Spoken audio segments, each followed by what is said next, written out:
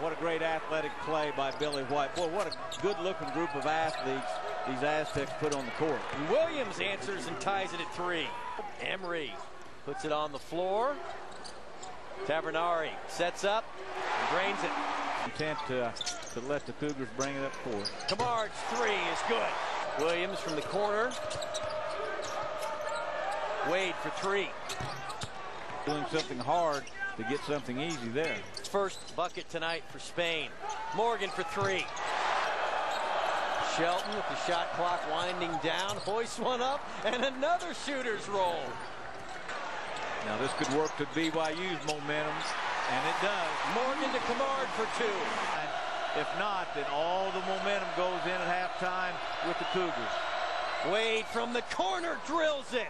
On both sides to start the second half. On both ends, not much offense going on. Emery's forced pass is intercepted. Gay for the alley-oop to White. Kamard working on Spain. Tavernari from the corner. Gets to that uncontested passing lane for an open three-point shot. An 11-point lead. Spain to answer. It does. He's teaming steals. He's got great hands.